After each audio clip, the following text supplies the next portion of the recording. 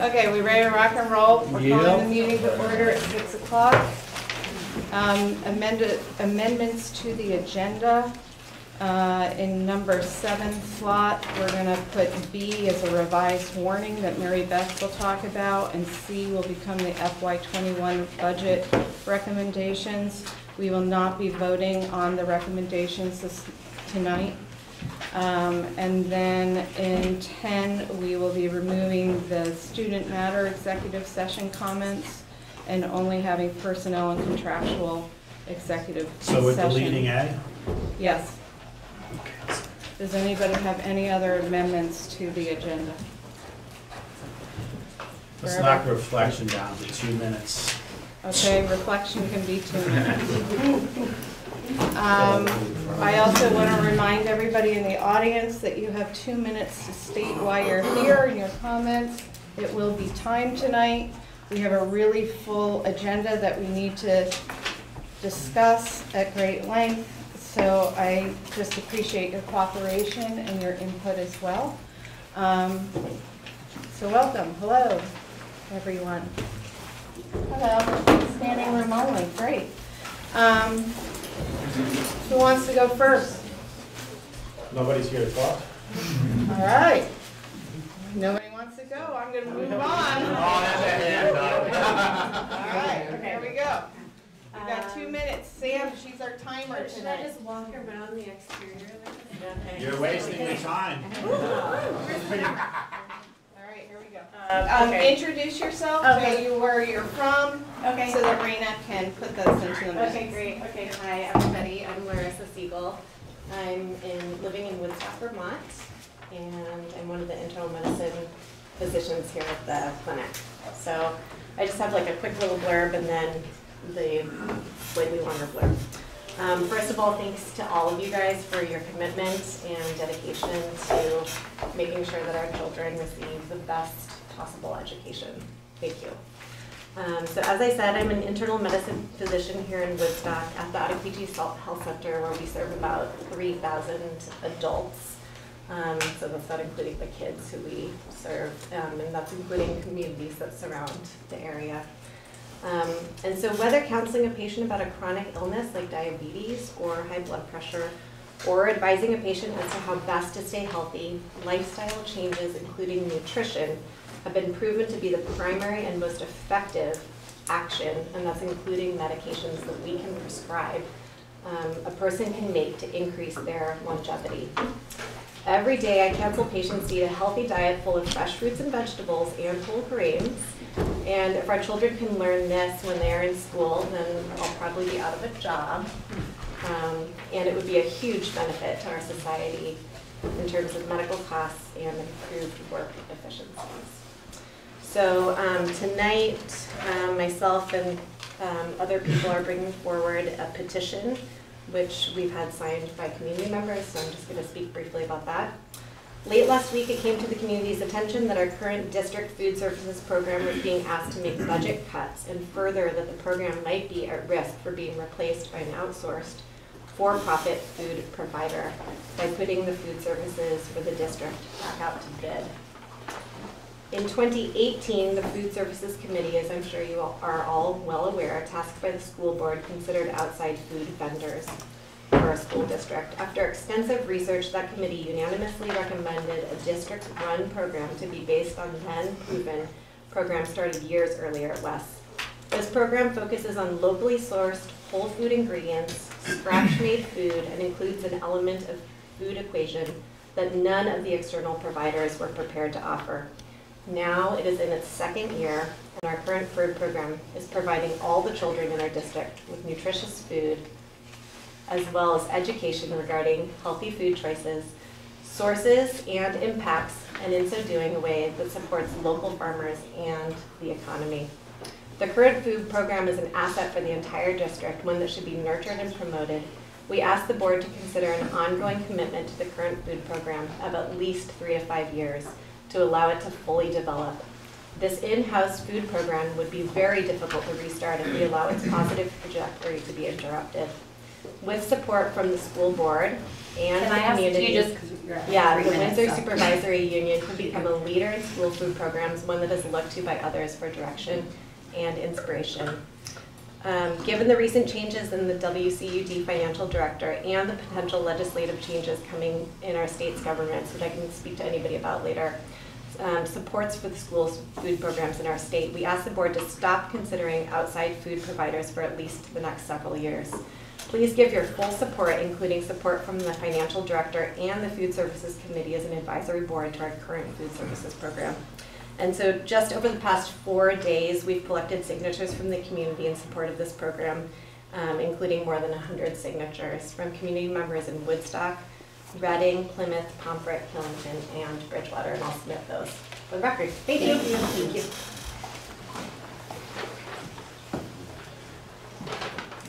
Anyone else?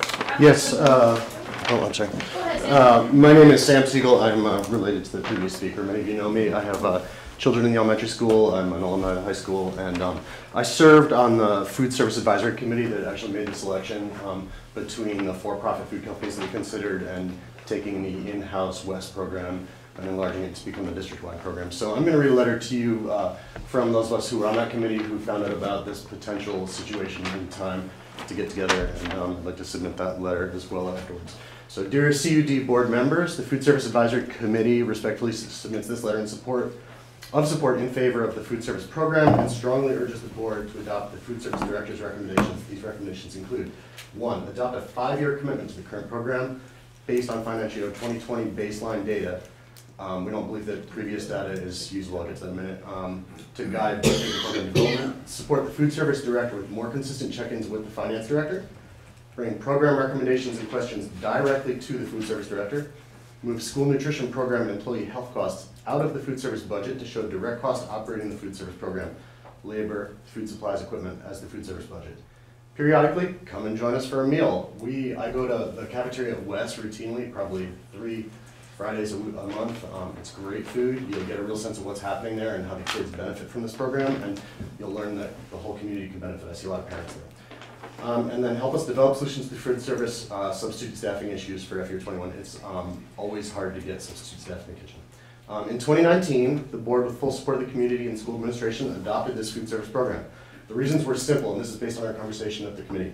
Outside vendors were unable to provide the same level of commitment to high-quality, nutritious food, largely because they depend on pre-made, heat and serve meals that contain more fats, salts, sugars, and the preservatives.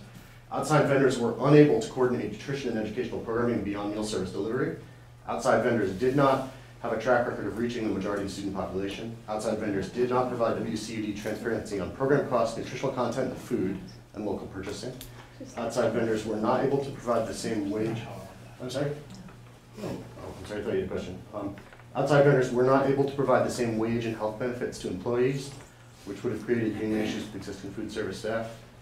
An independent program would provide WCD an opportunity to fundraise and access grants and leverage food service program because it offered enhanced learning opportunities and local nutritious food offerings. So those are keys in order to getting those grants.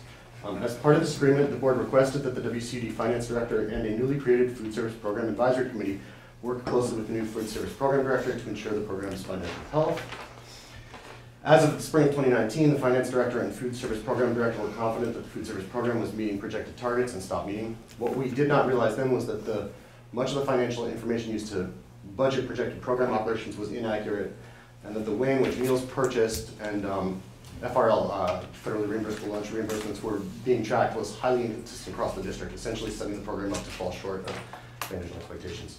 Fortunately, our food service director has put in new protocols and is tracking the budget more effectively, which is why FY 2020 should be considered a baseline year in building a 5-year program roadmap that the food service program can be benchmarked against. The food service program has been successful in meeting intended nutritional goals, increasing the percentage of local food served, and improving systems for tracking meals, supporting and training staff, and managing FRL reimbursements. A grant of $25,000 was secured to support new food and agricultural programming built around our food service program, school gardens and horticulture department, and the partnership with the next department. Another grant application for $200,000 in support of food systems curriculum development was submitted for review on January 31. Almost done.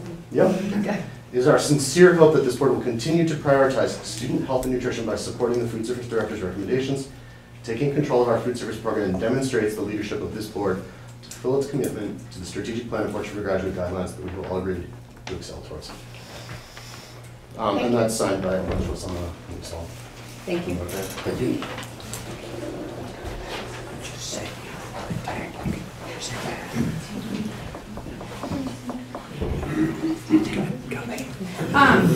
Hello, my name is Rebecca Williams. I have signatures from over 100 members of the community to submit to the board. And I also am an international board certified lactation consultant and a registered nurse. I care deeply about our children's nutritional intake from birth through adulthood. I feel that the school lunch program provides our children with nutritious foods that feed their bodies and their minds. As a mother of 3 children who eat the lunches, it is amazing to hear that they get excited to go to school for what is being served at lunch every day. We moved to the area in 2019. When we were touring the schools, we were delighted to see that there's actually salad greens as part of the lunch offerings. We came from a school district where our children were being served essentially cardboard pizza and French fries. We are so thankful that the school district actually provides foods of many colors, and of the rainbow is what we talk about with our children all the time, and that food that feeds them, not only their bodies, but helps them to learn throughout their time, which helps our teachers as well. Please continue to support the Farm to School Lunch Program and our children's bodies and their nutritious needs so that they can be fully engaged in learning and becoming good citizens. Thank you. Thank you.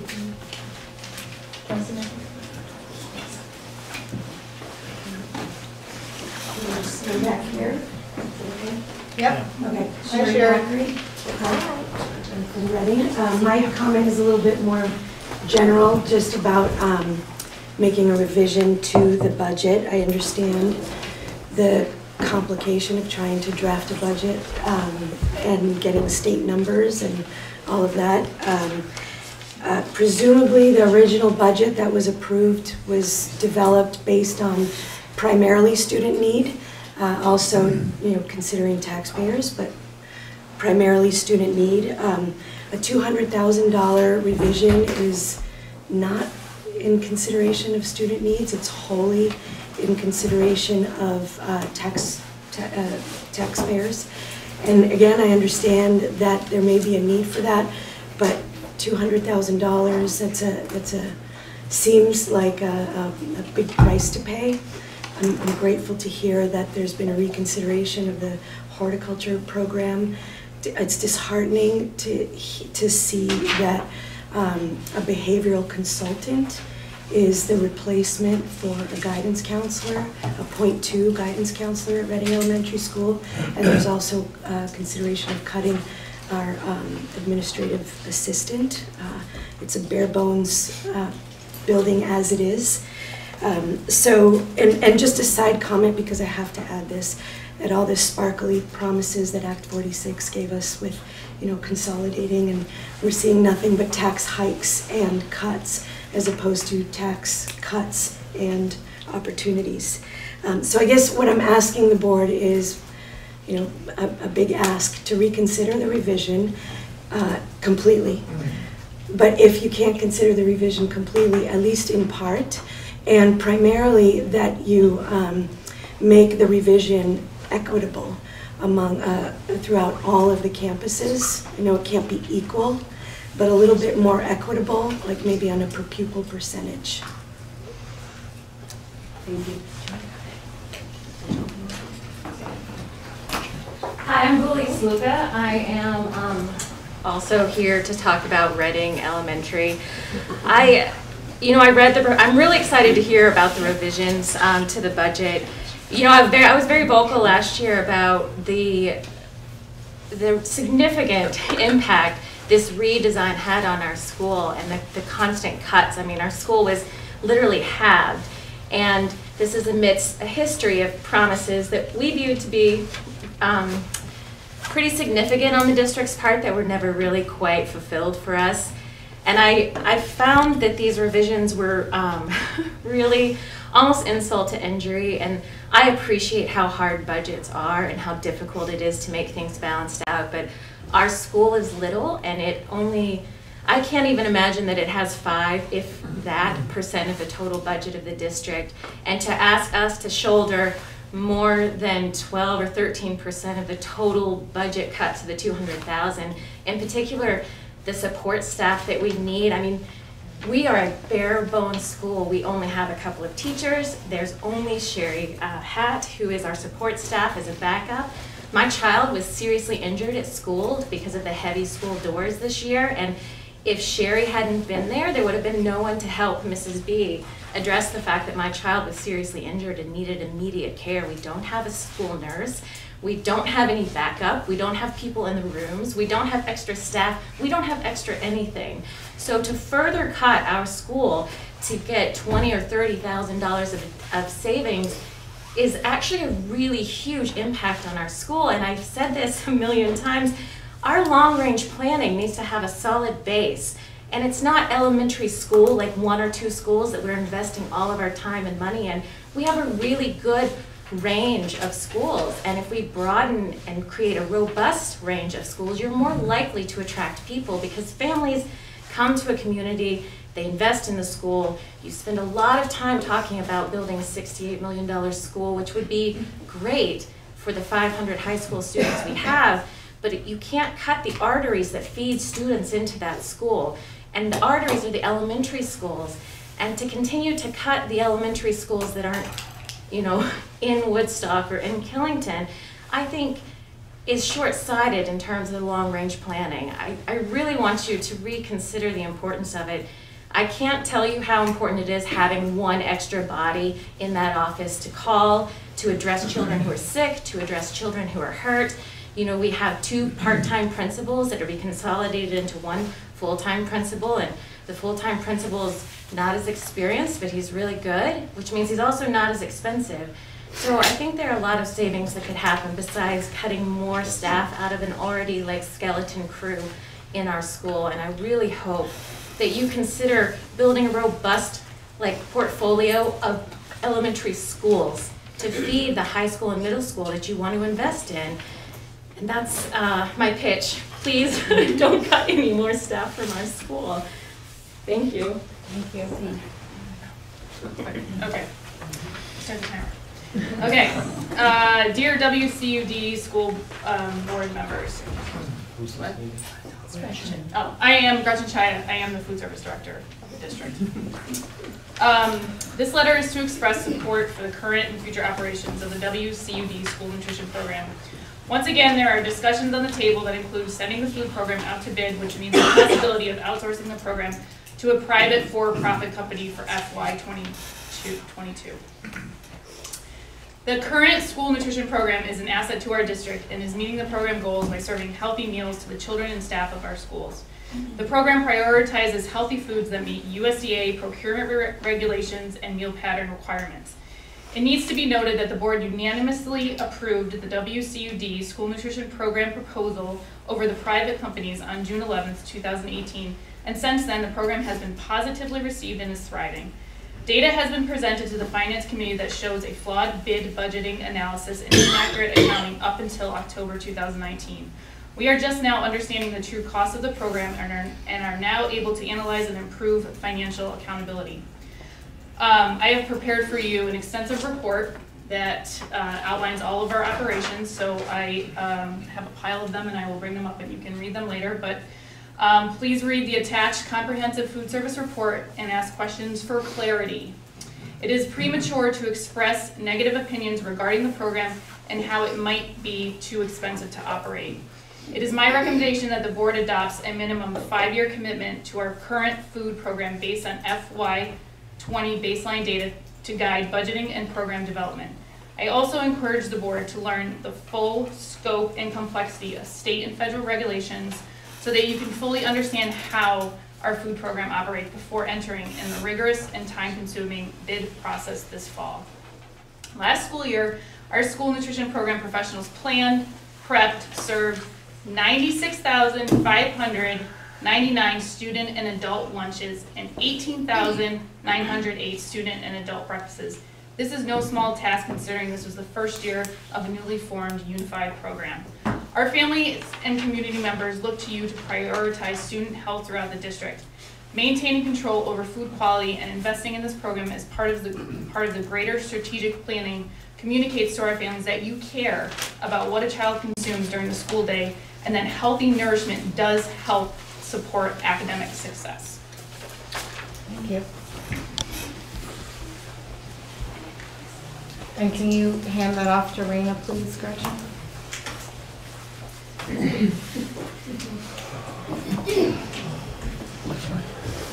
Have we said that we were only gonna allow like 10, 15 minutes of the beginning? No, of the we meeting? told people 2 minutes per person. 2 I'll minutes hear per everybody person. if they want to speak. Okay, I have my hand up as a. No, as a you are citizen. not. I'm a citizen. Jim, don't start this. Anybody else in the audience like to speak? Oh, hi. I'm down here. Hello. I'm Sam Powers, student. Sam, Hi. you better bring some humor to this one. Yeah, I just wanted to provide a little levity. It seems a little tense. I don't know if anyone's picked up on it. I just have something fun to report. Today, the League of Women Voters came to our school, and we registered 40 kids, which is beating,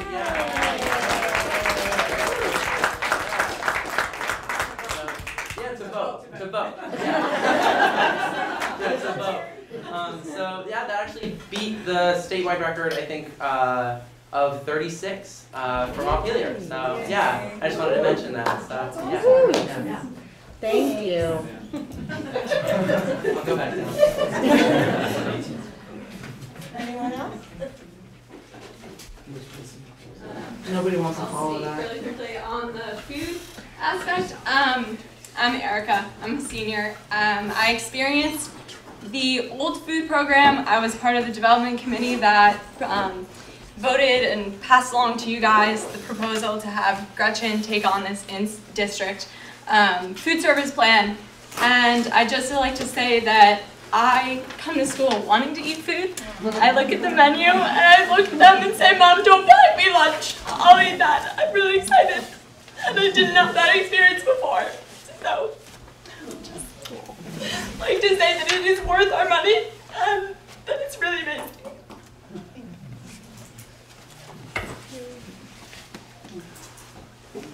It's okay, Erica, take a breath. Thank you, Erica. Anyone else? Okay, we're gonna move on. Superintendent's report, please. Good evening. You have the superintendent's report in front of you. A couple of things that I wanted to call to your attention. One item that is not in there, because I just had finished collecting feedback, but one of the things that we have been working on, as many of you know, Hannah Tyne, who is the principal of Barnard Academy, is retiring at the end of the school year. And so we have been looking to figure out the best way to staff our administrators in our district. John Hanson spent several days up at Barnard Academy talking with parents, with teachers, with students, and then I sent out a feedback form, and the response was very, very strong. I believe that the average response was 9 out of a possible 10 for being a really good fit at Barnard Academy. No one indicated anything less than an 8. So what I am intending to do is to move John Hanson over to Barnard Academy as principal of that elementary school. And then what we would do is set up a feedback mechanism this week to get feedback from the Reading community about moving Cody Tancredi into the principal position there. He has been finishing up his licensure. He has been doing a lot of his practicum hours at Reading. My feedback that I've been getting more anecdotally is that it's been very well received by the Reading community. And so I think it will be helpful for everybody oftentimes when there's lack of clarity around what administration is going to look like for the year, being able to get this all put together by the end of the week, hopefully, will be something that will help everybody feel good about where we're headed and give some clarity to the issues there. A couple of other things in the superintendent's report. One of the things that we will be moving forward with next year is what's called the SAT School Day Program.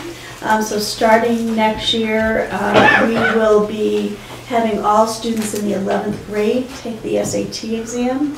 And we see two potential benefits to this. One is that it gives every student an SAT score, so that no longer is an obstacle for any child that decides that they would like to move forward with application to a post-secondary institution. And the second thing is it gives us a source of data for our 11th graders. Our SBAC only goes up to 9th grade, so this will be a data point that will enable us to see how we're doing right up to the 11th grade. The next piece that you have in your booklet is a really, I think, exciting teacher leadership event that we have as an in-service. We have many of our teachers in our district that have stepped forward during our in-service day on March 2nd to lead courses and workshops for their colleagues. So they will be presenting we are coming together collaboratively to hear what one another is working on. All of our teachers are engaged in action research projects, so they're going to be sharing their findings and how their research is going and looking for connections between the different projects that are happening. I'd like to congratulate and thank Jennifer Staten, who has been putting a tremendous amount of work into making sure that this event is a strong one for teachers. And I'll also just very quickly mention that there are some meta-studies by a gentleman by the name of Dr. John Hattie, who looks at what are the most impactful things that school districts can do for improving student outcomes.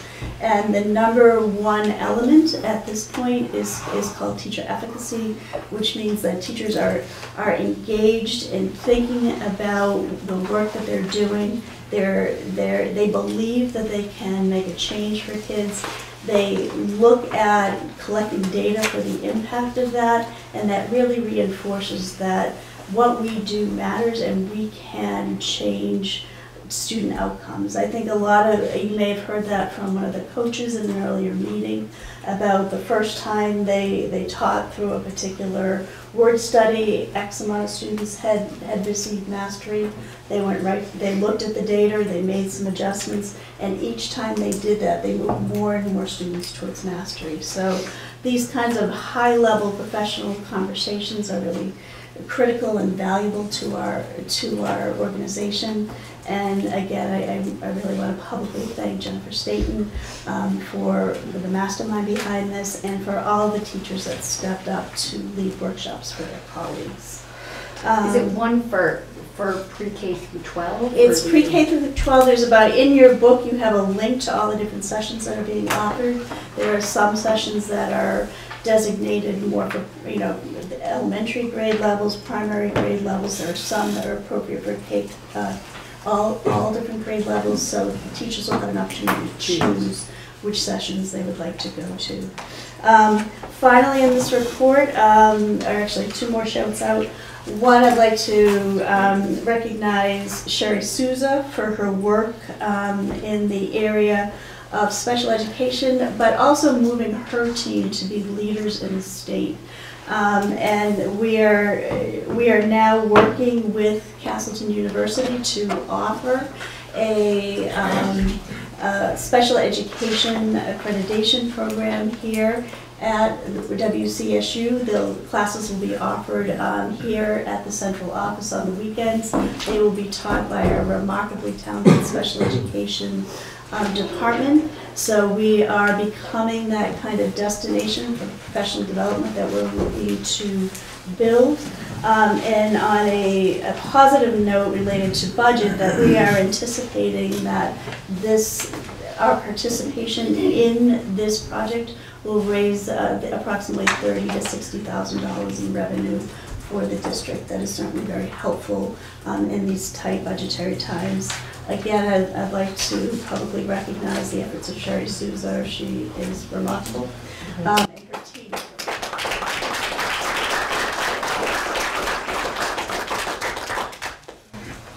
And one more thing, then we'll move on. I did want to mention that we have an amazing group of students from Dartmouth College that are partnering with us for the Senior Design Challenge, and they are working to help us with the externship experience for teachers. That is part of our strategic plan.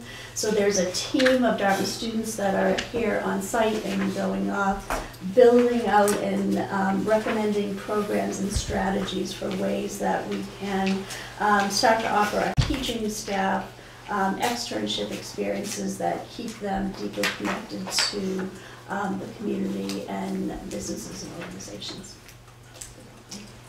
Mary Beth, on the page 3, the district enrollment. This is what I was looking for. I'd like to ask if we can make a few other updates to it. Sure. Especially since there are a lot of,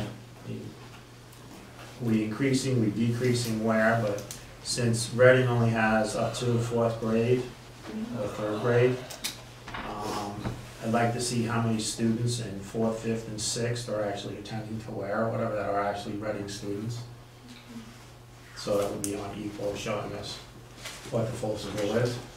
Because we have policies for closure and we have policies for reopening, so it would be nice to see what the student count is in that town.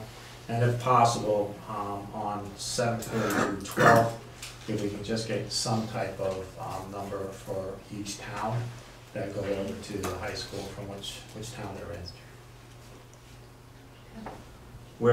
We are based, this whole budget is based, believe it or not, on just one number. It's how many students we have, and we need to know where they're coming from. Thank you.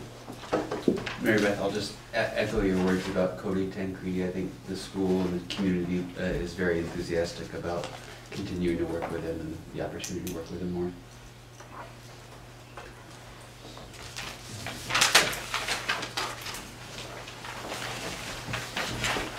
Board reports.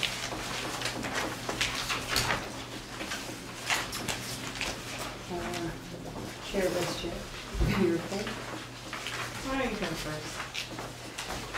Well, I'll sort of skip down to finance. We've been obviously meeting a lot. We'll be talking later tonight. We don't have another, we'll schedule another meeting later this week. We'll be meeting weekly on the budget. So we'll see what happens tonight, what questions are brought up, and then we'll meet again. So be on the lookout. And thank you for, I appreciate, there's the budget, the finance committee, but I appreciate other board members coming a lot. It's very helpful, and if you have the time, please come. Tim came to the last one too, Patty's been coming. Really appreciate it. More hands and more ideas, the better. So, we'll be talking later about the budget. Building and grounds. Nothing new to report until we finalize the budget, and we'll go for it from there. Okay. Campus configuration. Nothing new. Communication. Not too much new going on. I do want to give a little shout out to Joe. Is Joe here? Yes. For, he led weekly tours November, December, and January that were very well attended. And Joe, thank you so much for doing that. I think it meant a lot to the community. We're going to continue to do them, but not weekly. But I feel like we owe him a round of applause.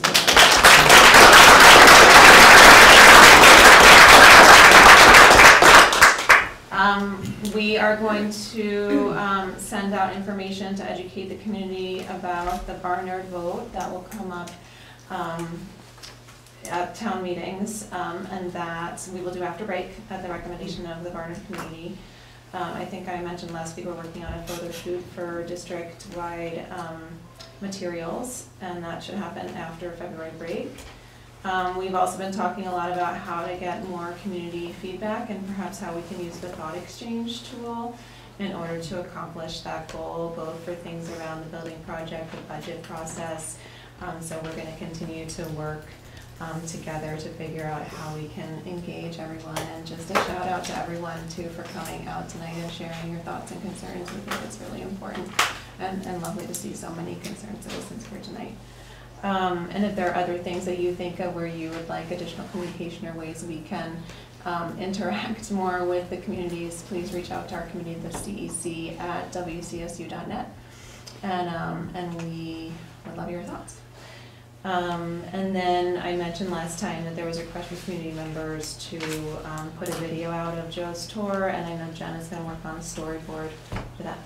So, and what am I forgetting? Jen, were you going to say something? Okay, you have no more comments on finance? Hiring committee? We tried to have a meeting, it was canceled by Mother Nature. Probably got to group together. I think we have a schedule set, we've been warning our meetings, but unfortunately we were set to meet and we got snowed out and the school was canceled. That's the end of our report picture. Negotiations committee, we are working to confirm dates to start meeting with the support staff. And I'm in conversation with the teachers to start that conversation as well. So it's really just finding the timing that works for both parties involved. New Bill? Yeah, we've got a lot of materials in the board package. This is really for the purpose of promoting transparency of new build activities. I'll try to make this relatively brief. Mary Beth, you could put some slides up for us. We got an update from the Valley Brensinger Architects last week, and just wanted to provide some of the slides that they presented to the subcommittee at that point, and kind of give an insight into what they've been up to, what we're paying them to do. And at this point we're in phase one. We may remember we voted to move forward with kind of the next portion of design services. The idea around phase one is really to determine, is it really possible to do what it is that they told us in the spring that we might do, and that is put a new building essentially where the football field is. And there's a lot of questions that raises. So what we've got going on right now is a couple of different categories of engineers. First, the geo borings, and then also a civil engineer with particular emphasis on some of the regulatory aspects of what it is to have a school site that's so close to a river, right? We'll see some slides here, but these are some of the considerations that they're working on currently on the civil engineering aspect. One update from the geotechnical engineer with the borings. They actually were able to get on to some places where they wouldn't be able to because of the snow days that we had. And so far so good. The updates show that we've got a very firm site, both close to the building, the parking lot, and most recently over by the football field there appears to be a glacial layer that was apparently put down at some point that provides a very firm basis. They'll need to write up a report, but their initial reports is that that's a pretty good site. If you want to go to the next slide, from the site planning update, really what from the work that LaValle Brensinger did in the spring, and when we met, within the last 6 weeks or so, these are really the things that they undertook to do, right? Getting a more compact footprint for the building, not getting any closer to the river, making sure we're avoiding impact to the school. This whole concept of neighborhood houses for the new school building is preserved, and then allowing for expansion. We want to right-size the facility and not over-invest up front, but be able, in case we do see an influx in enrollment, to expand. Next slide, please. So this is the site, and as you can, the outline on the right is the current building for anybody who can see it. And the idea is, as you can see, that pink blob there on the slide is where the new building would go. And the idea, and this is pretty fine print, you might have to see it in the board package, is to maintain that 270-foot distance from the river. There's a lot of kind of environmental implications to that. And then the river corridor, we've got a meeting with the state this week. They'll be out to walk the site to get some inputs on some of the regulatory aspects. Get the next slide. So LBA, I'll call the architects LBA from here on. Met with a group of the faculty to talk about some of the programmatic aspects. We got some materials after this that kind of focus on the decision to add the 6th grade to the facility. That's going to ultimately need to be a board decision according to district configuration policies, but for planning purposes, we're looking at incorporating the 6th grade into the middle school. And you can see some of the things that they did kind of on the right sizing of the building from what we saw in the spring. A lot of things were kind of taken out and getting some kind of a compacting of the building. So you want to keep going?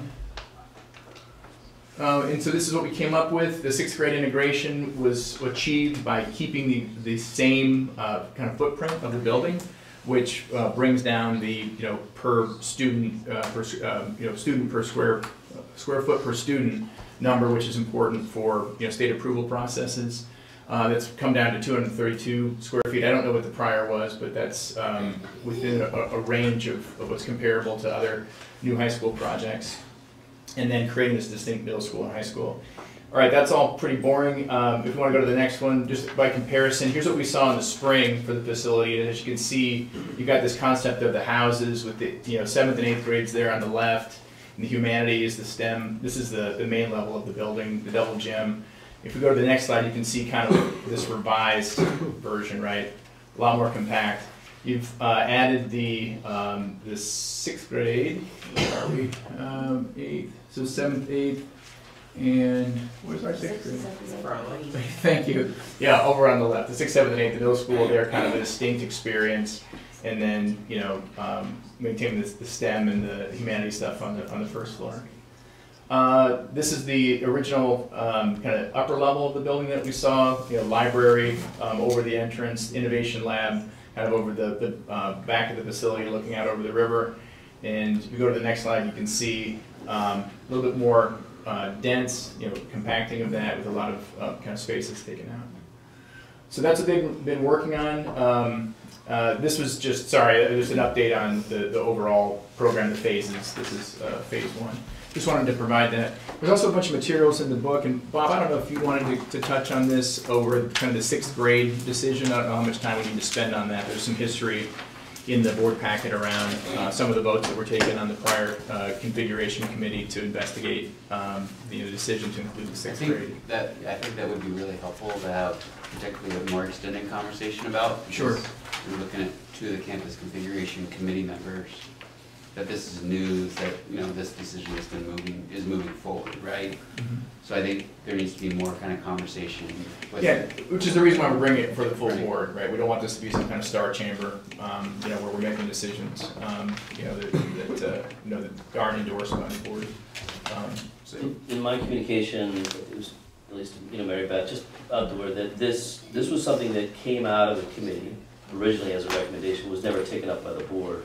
So I'd say it still exists in the my observation is still in the jurisdiction of the committee in terms of with the new policy in place, how we play this out in terms of formally making a decision about 6th grade. To me, I'm just a bit baffled because we're looking at images of a campus that now includes 6th grade, whereas 2 weeks ago we weren't talking about this. So I just want to point that out, that this is a big jump for me. I don't know if others are noticing that as well. I think what the assumption here was, for design purposes, the architect couldn't move forward unless there was an initial decision made for purposes of the design exercise. And obviously, the decision about 6th grade has not been made. And I mean, is this the sort of thing, it really looks like that 6th grade is to the pod or whatever. Mm-hmm. I mean, so one of the houses. If the decision is made by this board that we're not moving 6th grade over, that pod can be taken away. Take it out. Yeah. So but they seem to have, right-sized or compacted common areas and taken out certain things. So, but is that 6th grade sort of like that's a standalone that depending on the decision that the board makes, at whatever point, that can be taken out? Yeah, I don't think it's that simple. I mean, the programmatic of aspects course. kind of play out over the whole facility. Yeah. So if the board decides to, go in that direction, then we'd have to go back to the architect and say, okay, looks like that's not where we want to go. We're going to need an update. This is one of the reasons why we need all the other information first before we continue to talk exactly what's in the interior, exterior of the building. We need to know what we can build on this piece of property first. I would not bring up any discussions at this point of 6, 7, 10, 12. I don't care if it's college kids coming in here. We need to find out, my interest is one, the Act 250, the traffic, all the stuff that we were told was gonna be in phase 1 of this project. And then also, where do we stand with the state right now, getting this as approved as a, going forward, so we are not in the penalty phase on for this year. Those are the two things right there, the civil engineering paperwork for the state, Act 250, the river, all that kind of stuff there, plus from the state. If we start talking about any classrooms in here right now, I mean, until we have that other stuff, there's no sense of even having those discussions. That's how it works. I mean, I'm with you that I sat through the meeting that one day that we had with the architect or whatever, and it was left as is that, we'll look at 6th grade being in here, but to be honest with you, at that point, it was a building that was only going to fit 500 children, 600 children with the same square footage. So hopefully, when this moves a little bit further, that you know that it can be built on here, that you go to the Adams group and you get their input so they can come back to us, because that is their subcommittee or committee, whatever you want to call it. Well, I would also think that although I understand what you're saying, I think that discussion has moved to this new committee though too. The new campus configuration. I mean, the discussion of the 6th grade. It's Adam and Patty. Yeah, no, I'm addressing what you said before, that you think that decision, was with the old, Previous the previous committee. You didn't know. No, it was with the previous This committee, and committee. it stayed with the new configuration. I think it should, I think it should stay. Yeah, and our intent here is not to, make that a fait accompli. We really want to be transparent. It came up in, when Lee was providing the presentation, the architect, Mary Beth raised the issue, say, no, we need the full board to be cognizant of the fact that we're talking about, a move of the 6th grade into the facility. So that's the purpose. So, Ben, thank you. First, I think it's a really good report. I say, we kind of run between these two things. If we don't present it, people say we're not being transparent, right? If we do present it, people say we're out of our skis, right? And so it's kind of, you're stuck in the middle here. We completely understand that. At the end of the day, I think it's good because it does drive the conversation of campus configuration, which we need to have. And it does continue to drive the conversation of what's the site going to maintain. By no means do I view this as like the final, but I do think it's good that as you put this out there, it forces the rest of the board to consider what do we need to do to make something like this a reality. So I think that's a very good conversation to have. Thank you. Claire? I was just going to say, it seems like having the information from the past configuration committee and the work that was done is useful for you guys now, just to sort of see what conversations were had in the past. So thank you for including that in the report. Bryce? We're just going to say the same thing. I think that, there's a lot put in, as specifically the presentation from Ryan Becker and Jen Stanton, along with Sherry, to kind of make that case. And one reason I like having these committees separate is because I think it is two different conversations. So I think it's important that both, two different committees are doing two different things, but there are completely different reasons, because the main argument for making that shift was educational and social emotional. It wasn't related to the building. So I think that's just an important point. Patty? I would reiterate that, having heard those conversations, having that research and that work already done is going to be very helpful to us going forward. But we've also have layered on top of that now policy about, sustainability and configuration that we're going to have to work into all of our campuses and how that transition is going to be made. So that, I think, is where the hard work for us is going to be. Good. The policy committee, do you want to just report when you're presenting the adoption? That's it. So tonight for the consent agenda, we are approving the minutes as well as accepting 2 resignations, one from Mr. Reed, who is an English teacher, and one from Mr. Hires, who is the agricultural lead teacher, and he's here tonight. I just want to thank both individuals publicly for the outstanding job they've done in their positions and for their commitment to our students and our community, and the foundations that they've built over the years within both those areas of focus. I will now make my comment as a chair. Mr. Hires and I have had a lot of conversations over the last week, as well as many, many other people within the communities. I've listened, I've heard. There's a lot of passion and commitment that are attached to many of our programs, not just agriculture. Jennifer and I had a very long conversation on Saturday as to how we should move forward. On Sunday, I had a conversation with Mary Beth, and we made the decision to keep that position within the budget for the next year so that we can transition to the best candidate moving forward.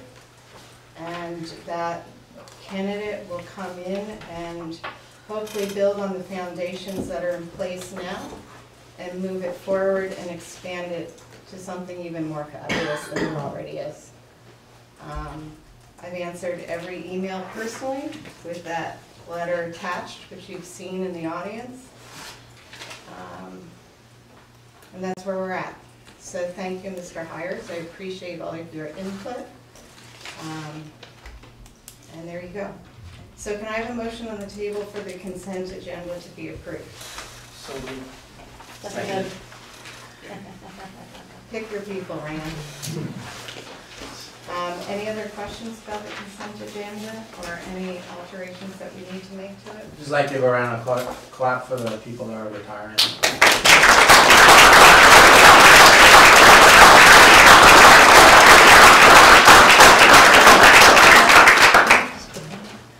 I just also like to echo the sentiments that you've offered, Paige, and you've offered Jim, both to John and to Tom, 2 fabulous educators that have offered so much to this district, have brought innovative programming, and we wish them the very best.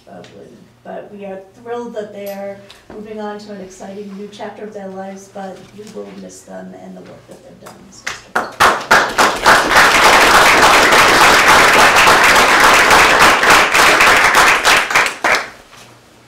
All those in favor of the motion on the table, say aye.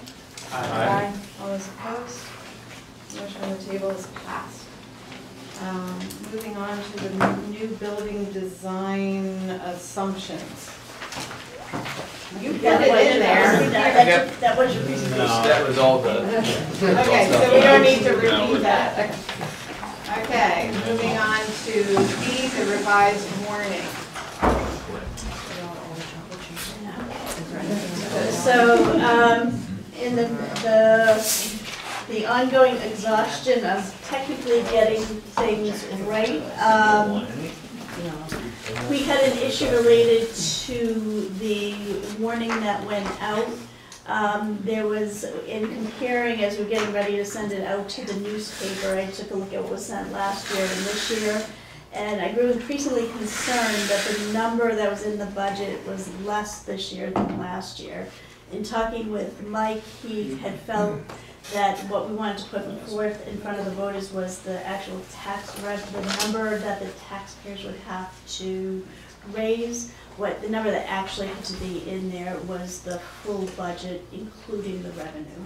So this is a totally technical language change, but we want to get it right for our voters. Raina's already posted a revised warning in different places, but what I need to now check in with the board is that the the warning is going to read that the school board is approving the school board to expend $21,783,948, which is the amount that the school board is determined to be necessary for the ensuing financial year.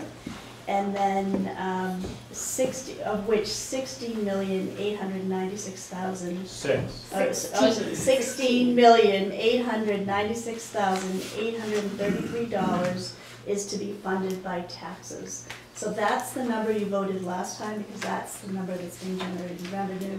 But we have to actually put the gross number that includes the revenue in there. Does that make sense? Otherwise, we could receive title money, but we couldn't spend it, correct? Yeah, well, what would happen is we would run a major deficit because we wouldn't be including in all the revenue dollars.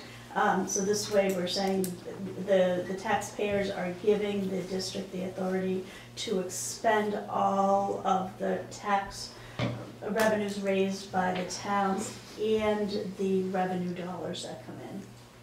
Does that make sense? Yeah, is it consistent with what we've done in past years? Is that how we reported? This is how it's actually been, that's how we caught the error, is that this is actually what's been done in past years.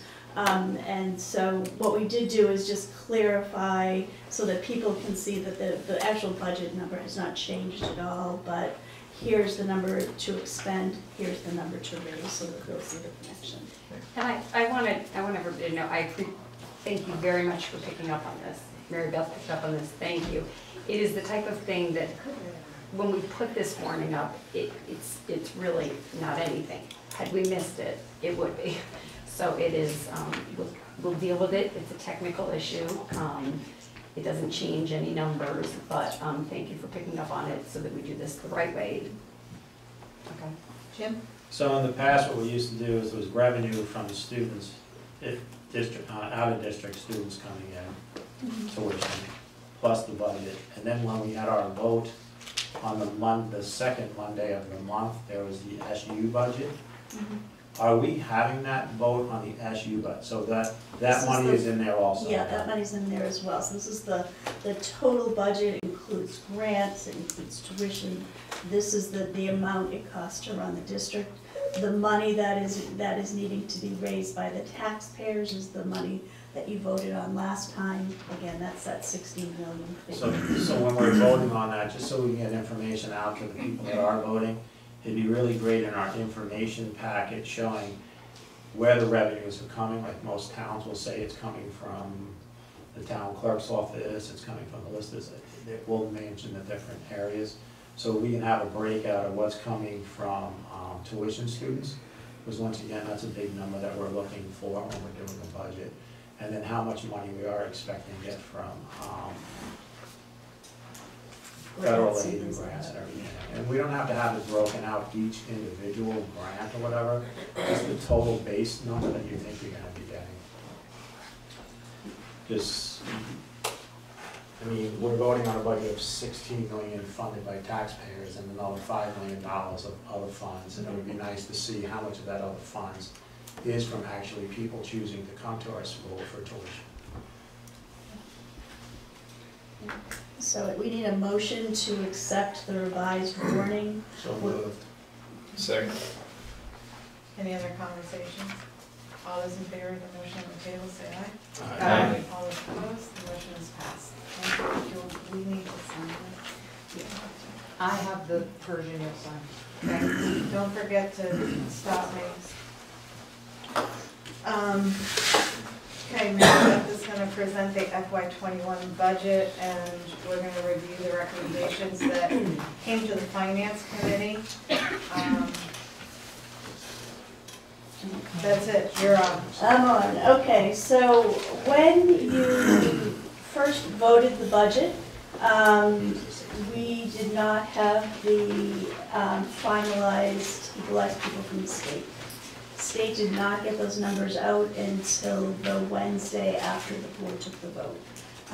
And again, this is challenging because what puts us into penalty phase is the amount of the budget divided by the equalized people. So we had an emergency meeting last week to say in order to keep this district under the penalty phase, we would need to take additional monies out of the budget, and to the tune of about $200,000. We pulled the board together in the emergency meeting. The board voted to take the $200,000 out of the budget, but that more time was needed in order to determine what that would look like. And so what I was charged to do is to come back and say, where do you and your administrative team see that you could tighten and pull this out of the budget, right? And so now we're not in we really have to look carefully about what are nice to haves and what are need to haves in this district, right? This was not something that we said these are surplus, nothing that we can't do without, but that there are some things in the budget that are nice to haves and where can we tighten up to get need to have. So one of the things that I had shared in my memo to the board is that we spent about 2 years doing a strategic planning process, and this is the moment at which that strategic planning process really comes into play and really helps, because it gives us direction about what do we prioritize, how do we handle these difficult situations. And what our strategic plan tells us, along with specific strategies that we want to support, but it also has what I would say embedded in it is a theory of action. And the theory of action is that if we engage in just cutting programs in difficult financial times, that is a losing proposition. That the way forward for this district is to look to become a destination district, to look to build the kind of school system that families are actively looking to be part of. So that when we looked at what possible cuts and reductions could be made, it was looked through the lens of how do we maintain critical programming in this district and continue to look to be the kind of district that people want to come to, that is exceptional and different, and more powerful potentially than other districts in the state of Vermont. So with all that being said, the reductions were put forth. And one of the things I did want to be sure, because this budget has been a moving target, is in previous conversations there were 2 reductions that were a reduction in force. One is an elementary teaching position and one is a middle school, high school teaching position. In both situations, those reductions were made prior to that $200,000 cut, but just so that everybody can see and be sure that nobody missed the fact that that is occurring.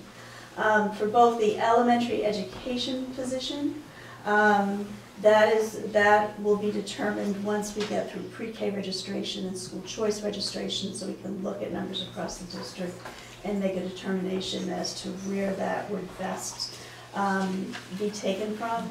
And at the middle school, high school, we have a retirement with an existing faculty member, and we will be looking to backfill that with an existing person. So at this point at the middle school, high school, we are not anticipating that it will be a RIF, that we will actually be moving some staffing around, depending on what happens at the elementary level. If we receive a retirement or resignation, we would use that as the cut, but at this point that has not happened. So that's what was prior to the $200,000 cut. When we look at the $200,000, and one of the things that I see in the district and appreciate and understand how difficult it is, when you get here, there are wonderful things that happen everywhere, and yet doing nothing, that you could make an argument for every single one, right, for why it would be helpful to have that. But at some point, there are some financial realities that we need to take a look at. So the first recommendation that we have, again, under the nice to haves, but not necessarily what we absolutely need to have, is to eliminate the summer hours from the administrative assistant position at West.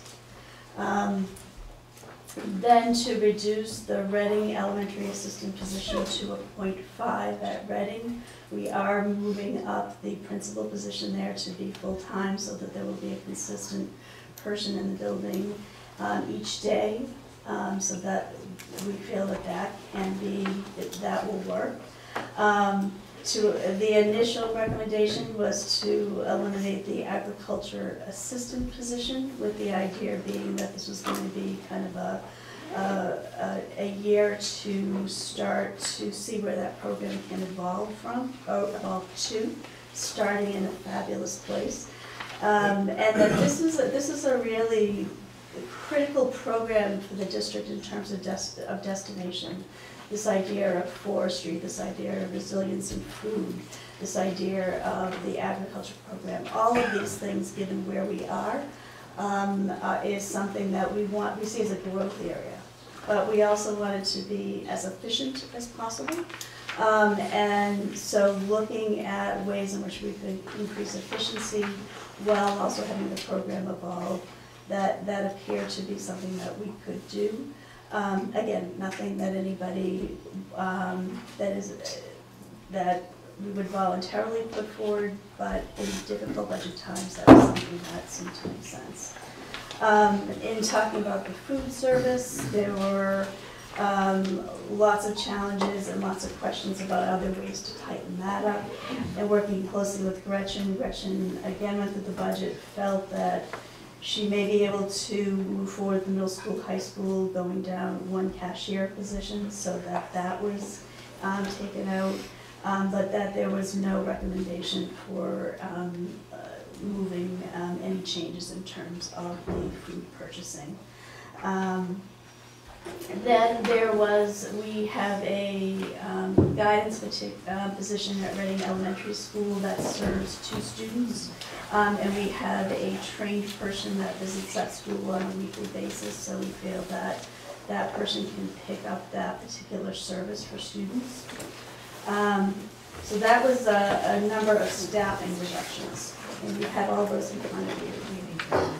Then there's a category called belt tightening, which is taking out overall PD travel line items of $5,000, reducing the overall supply line items, reducing sub-costs. One of the things that we talked about was the ER day, and we think that we can bring down some of our sub-costs as a result of that. Pulling out a line item that was in the West budget, that in speaking to the principal, she feels that can be pulled out. Somewhat of a remnant from the old model before the merger, and that central office administration reductions would come in at about $20,000. The other category had the... And that's nothing, if you can just expand on that, Mary Beth, There was a series of different types of reductions. So one example would be that there's a line item for communication in central office, so we would pull that back. So that was one example, but it was a compilation of a number of different line items that enabled us to get to that 20,000. Then there was a legacy administrator's cell phones at the middle school, high school. Not a large amount of money, but we took that out for about $5,000. And then kudos to Mike and Chessie, who renegotiated our fuel oil contracts and picked up about $30,000 there, which was absolutely fantastic, because that didn't involve cutting anything, but saved the district a significant sum of money. So those were the reductions that were put forth that totaled $200,478. I do want to add one thing that isn't included in here in the recommended reductions. When the Finance Committee met, we had, at the last round of cuts, cut the board stipends by whatever, 50 or 60%. We came at this after meeting, and we're going to make a recommendation to zero that out, so there'd be no board stipends. So that would be I think we left 15,000 in there. I think you're right, yeah. Yep. Then one of the other concerns that the finance committee has, that I think is a very reasonable concern, is the amount of money we actually have in our building and grounds funds to address different issues that may come up. So right now there's about 170 prior, in the current budget there's about 177,000 in the buildings and grounds. That, you know, one major incident and that could cause a problem.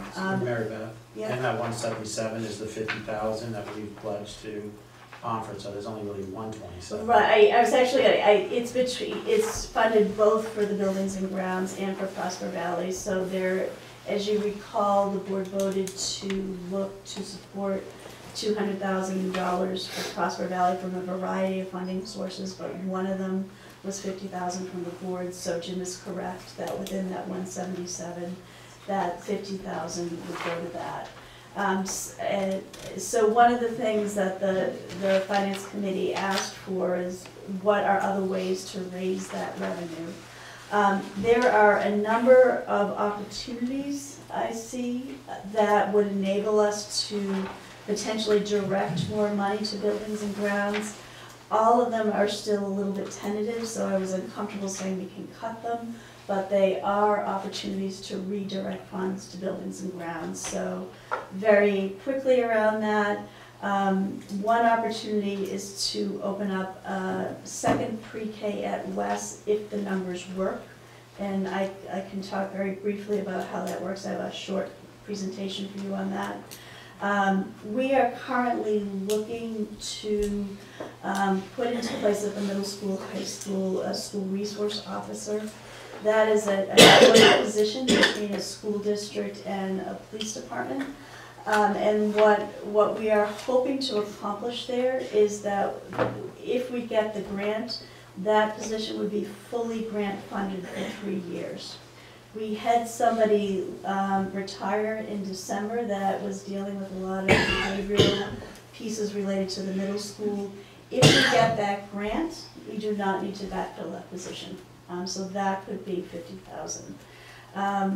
Lots of creative thinking on the part of the finance committee around snowplow contracts. So if towns can pick up the snow plowing in our elementary schools, we can pull that out of the budget. So that's being negotiated at a number of different towns at the town level. If that works out, that's another 24,000. There is something related to our technology contracts called an E-rate grant. We anticipate we're going to get it, but it wasn't guaranteed, so we didn't build it into the budget. If that grant comes through, that's another 10,000. As I mentioned earlier, Sherry and her team is going to be starting this graduate program in partnership with Castleton, and we anticipate that that is going to be revenue generating for the district to the tune, I think, conservatively at 30,000. And then our new studio is part of our contract with them. They provide some summer professional development that we can charge for, so we also see another revenue source there. So in total, if all those things were to come to pass, that would be about 233,000 that could be redirected into the Buildings and Grounds Fund. So those are the recommendations that I've put forth, and I would be happy to answer any questions related to that. I would also be happy if Ken allows to do a very brief primer around how pre-K works, because that can be confusing in terms of where those numbers come from, if that's something the board would like to see. Yeah, thank you. A couple questions, but yeah, I'll start with the pre-K question. With the previous staffing reduction approval, with the one FT elementary educator to be determined based on pre-K needs. But if we do add another pre-K class, then that nulls that position being taken away. Potentially. The challenge that we have is related to licensure. We have very, very, very few, in fact, I'm going to say one person that has a pre-K license who is currently assigned, again, for a very strategic position. I think that we'd have to see how that played itself out. But the issue related to pre-K is that you need a very specific license in order to take on that role. So that 70,000 is really a big if. Right? Well, the 70,000, we would have to RIF a person if there's no retirements or resignations. I can tell you that, not that I have an extensive history here, but every year something has happened, and we have gone down an elementary teacher or somebody has retired or resigned, and it's my understanding that that has been fairly typical over the course of time. So I remain hopeful that that will occur through attrition and not through actually having to do a RIF. And then I have a different question, unless somebody else has a question on. Keep going. Keep trucking. Okay. The .2 guidance position at RES versus the behavioral consultant position. I'm just wondering if you can expand upon the difference between those positions, and I don't know how much you can talk about that, but how that looks at Reading in terms of what the difference is between those. Yeah, they're both individuals that are licensed to provide services in the social-emotional realm. Because there are so few students that need that, having a dedicated person, even to come in for like a .2 is a full day, they may see students for an hour, and then they're in the school and needing to be compensated for a half a day or a full day. And we also have somebody that, again, has those skills that visits that school on a weekly basis that could provide those same level of services. Sherry, anything that you want to add to that? No, yeah, their licensure is very similar, and training, pretty extensive on both parts. But and they've been in that, are familiar with the student population. In fact, works in every single building in the district. Can I just ask a question? What is their license? What are their actual professions? So guidance counselor versus what? School social worker. So the coursework is pretty similar, the background.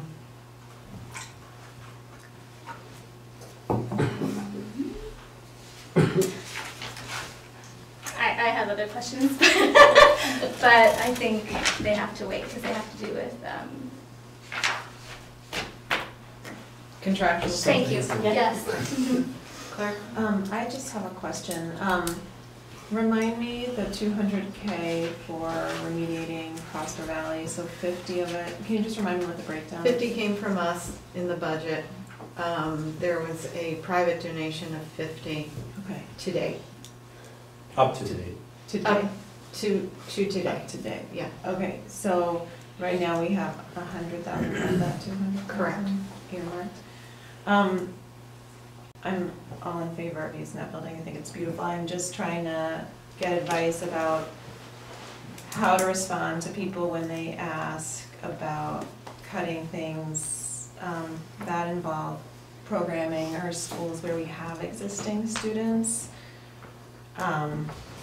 in order to put more money at this time in a building where we don't currently have any students. So how should that question be answered? Are you answering that for her? Well, as a finance group and as a full board, we made a decision some 2 years ago to completely look into Prosper Valley School to bring it back to a working order. Okay. Is there a time? And we're still in that process. And right now we've we've allocated 50,000. We have somebody else that donated 50,000. And we're looking for, and we as a board voted just 2 weeks ago to say that we would put up money from our budget, and we were looking for loans or for donations. So if anyone was to ask me from Killington, why are we putting money into Prosper Valley School, I would say because it's the board's direction and we allocated $50,000. Right. I guess that allocation was made before we knew about the additional 200,000. No, the commitment was made when we found out about this problem 2 years ago. Some people may not have been on the board, but when 2 years ago, or 2.5 years ago now, Patty, when we found this issue out, like 2 weeks before school started, we made a commitment then as a board to look forward to. Thank you. Prospect. Well, I mean, you've all heard everything I've ever said so many times, but I mean, we own the building. We have a commitment to fix the building. There's no way we could hand it back to the town, not having done that. If this happened on our watch, you know, it's an incredibly unfortunate timing, of course. But you know, that community too, until we figure out what happens to the building, that it is fixed and it is sustainable and it is safe for students to go back into, you have a town that had a 4-year non-closure commitment. You have a town that falls on, 2 towns who fall under our policies of sustainability and reconfiguration. That's so actually a very helpful answer. those people still exist. No, that's a really helpful answer to the time frame. Was the question that was hard for me, not the fact that we need to do it. It was like, why now? You know, but that's actually really helpful because yeah, I think the patience of people has been great and Patty. generous, and I think at the legislative level of town, I think patience may start to get thin. I don't, you know, that's a word that comes down to me, and I think that's something we have to be cognizant. Thanks, you explained that very eloquently. I appreciate it. Bob? I would just add that at this point, we've got a 1-to-1 leveraged match. That's not bad. Correct. And hopefully we can improve on that. Yes. And also, you know, the reason why we're making these cuts is because we did not have a total of 913, which the budget was originally based on. We had 904 that was confirmed by the state. And the conversations with Jim and various people within the finance committee was, where are those real numbers? Where's the commitment from the state saying that it's 913? So on that Thursday, came down as the real number is 904. That's why these cuts are having to happen, so that we don't go into penalty phase. If you go into penalty phase, every $50,000 adds a penny to your tax rate. Every dollar that goes into penalty phase, you're penalized $2 for every dollar.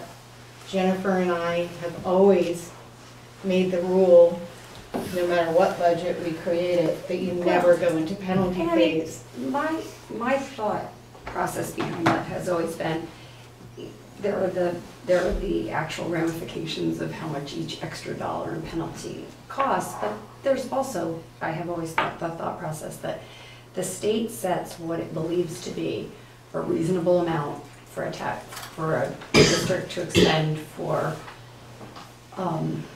educating each child. And I think it's our duty to really try and stick to something that is, you know, within that, the amount the state has set. I mean, they've taken, and that's the number, they've taken into account larger cities, small towns. I mean, everybody has this same number to look at, you know, so I think it's a good place, I've always thought, to benchmark. What do we spend per kid? Well, this is what the state says is a reasonable amount, and over which they feel that it's excessive. So, you know, that's been my philosophy. So Jennifer, on that number, I don't think a lot of people understand it. The state doesn't set that 18,756 as a number that they say is what should be spent. The state sets a number that's set by all the budgets in the state of Vermont, and there's an average. And from there, they say that we will go at 130%. So we will add 30% to that state average, which gives you the higher number. So they're saying the same thing that we've done, Lou, Pamela, and myself, in our policy meeting for our number underneath per school or whatever, and we went with the 30%.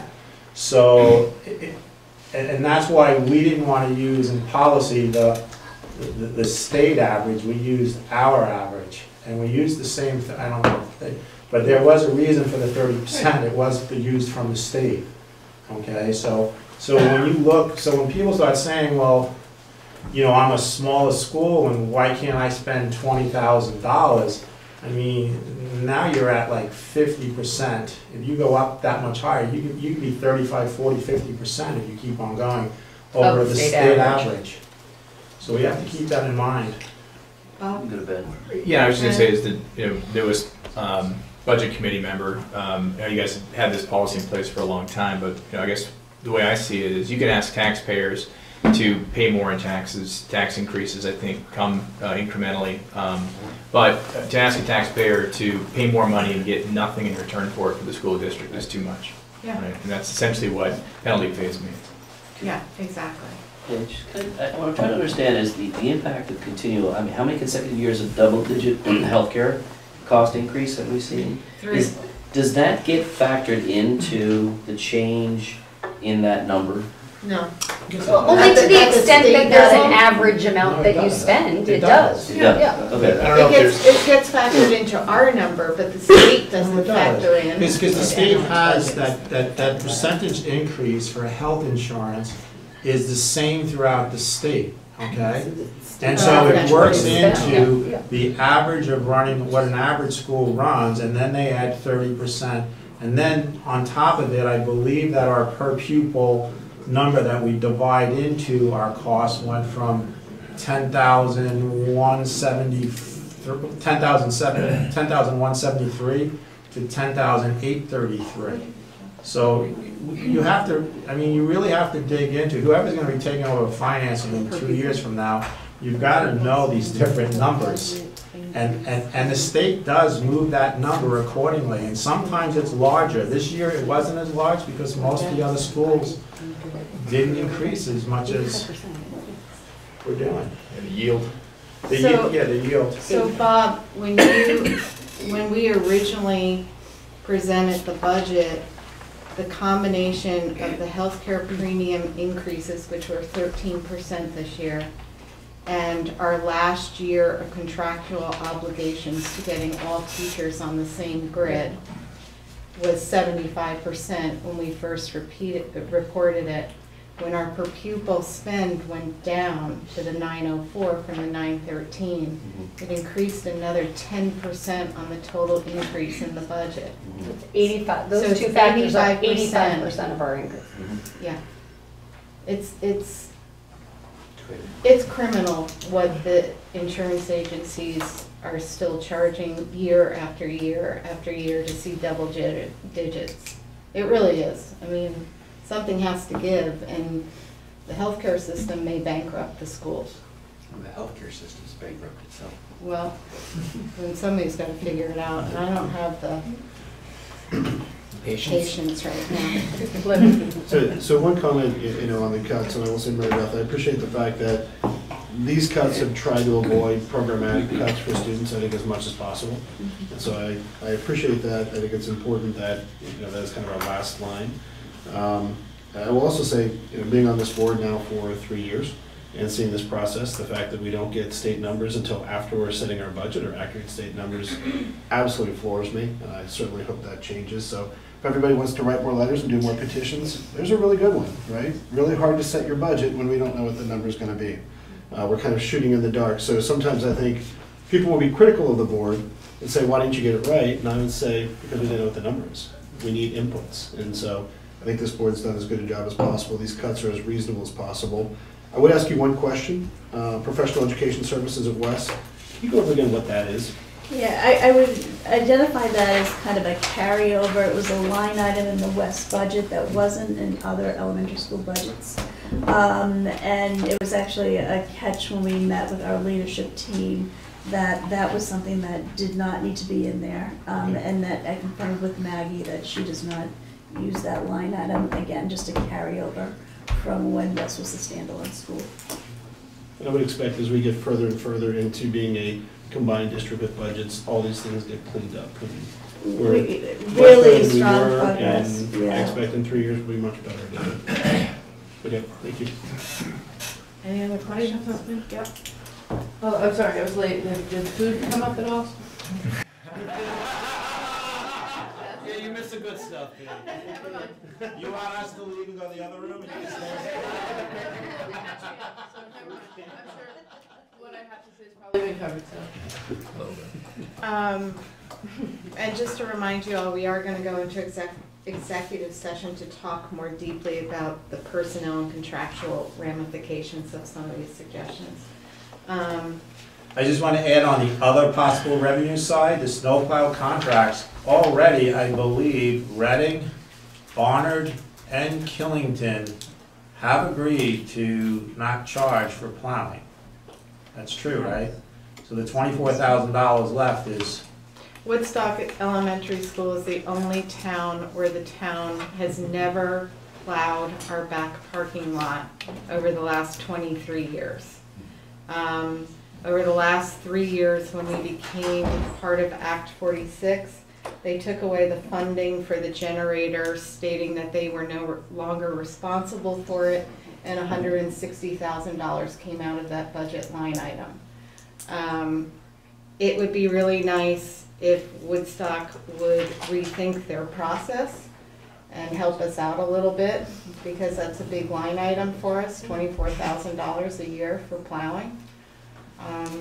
But we have to go to the select board to ask them, and the new town manager, I think, comes in March. I think that's right. And that's just that tiny little back parking lot. It's this and the back parking lot. This and the back parking lot. So Woodstock traditionally has paid for this as well. This parking lot is $50,000. This is 50. This is 50, and the elementary school is 24,000. Okay, so it is only 20. So while we The tiny little parking lot's 24 grand. I think that's a combination of all. Well, we're not gonna get into what the contract. No, I'm just. Yeah, but I'm just saying that's seems like a lot for that. 13,000. 13, 14. 13, 14. It's 13, 14 for the elementary school. Okay. Okay. And that's So where we were going with in finance is we like to ask, and I believe this 24 is probably for total snow removal, because the town of Killington, I know for a fact, since I sit on the select board, we go in and we plow. But we are not shoveling the sidewalks, or we're not whatever.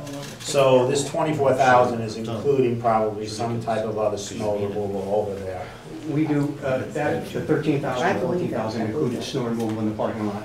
Our guys take care of the sidewalks. Right, okay. So what I'm trying to do is get people to understand, if we are a unified district and we need to pull together as one, okay? These are things that we're able to move to a town, and in the long run, your total tax dollar amount will come down, okay? If each town says, whoever has an elementary school open, we will take care of our elementary school. I want to take this further and say that the Woodstock High School is also plowed, but it's out to contract. And to be fair here, that it's not just Woodstock paying for it. We break it out how many people are in each town, and then each town then is responsible for that share going towards.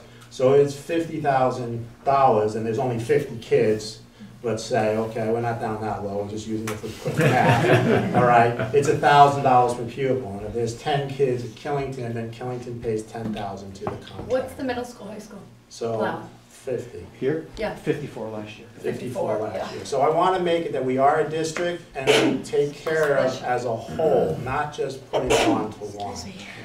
So I think that's something we need to be talking about for the future.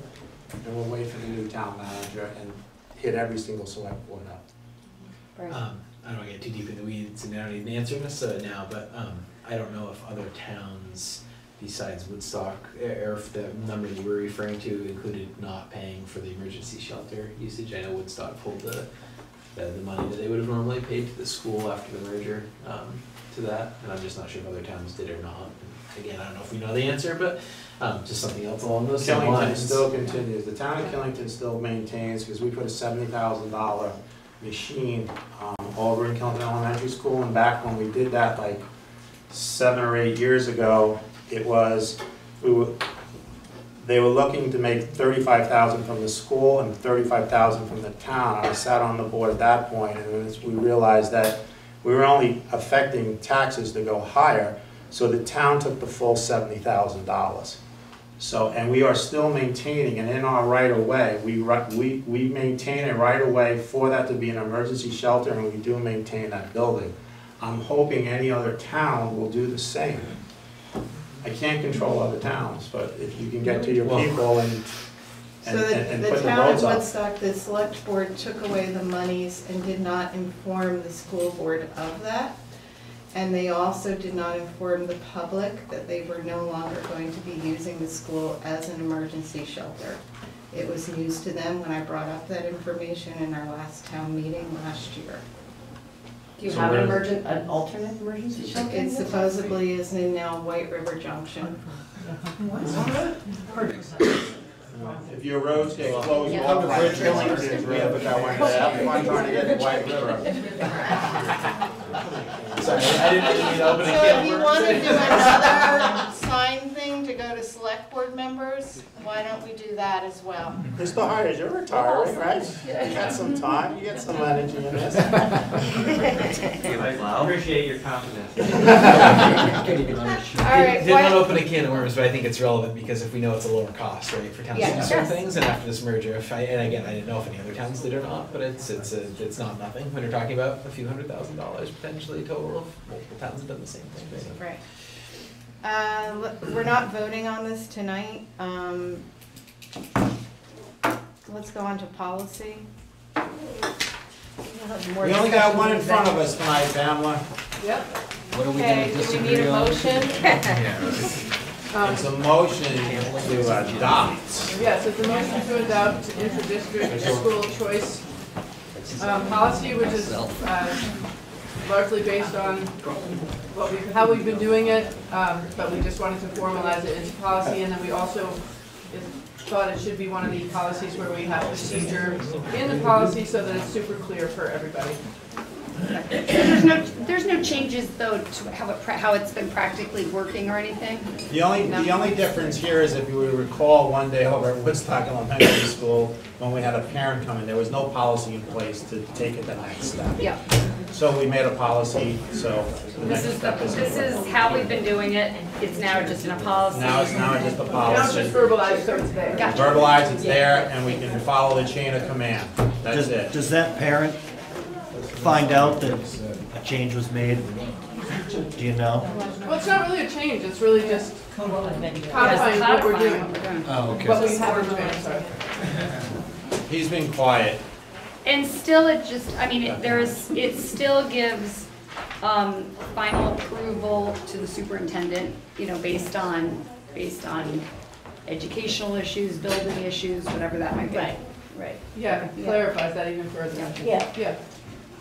So it's pretty much operationally the way we've been working, but it's really helpful. It's I a would policy agree now to that if have a it down, parent came in front of the superintendent and didn't like a decision, then we had a policy that we can go into a meeting and we can discuss. That's it. So, Paige, you're gonna say, you already said it?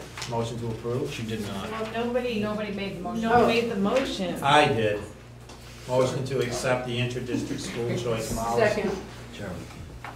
All those in favor, say aye. Aye. All those opposed. The motion is passed. Reflect. We only have 2 minutes. I would like to You want me to time it? Sam, can you time this, please? Yes. Didn't work out so well the first. You were not You're timing, but we need to get you like a You gotta have a bell, a cowbell. I think there's something wrong with your phone. No, I was doing it. She was going like this, going like this. No, we need like an orange flash. Like I was doing it, I was just kind of being like this weird. She was being subtle. I was being subtle. I was trying not to be rude. I think that could be a cowbell. Kind of like, okay, you're doing a good job. Keep going. Reflections. I think that was a good group reflection. We all laughed. Sam needs to be more efficient on that. Okay. Got that. That's her first time. Yeah. She did good. Anything else?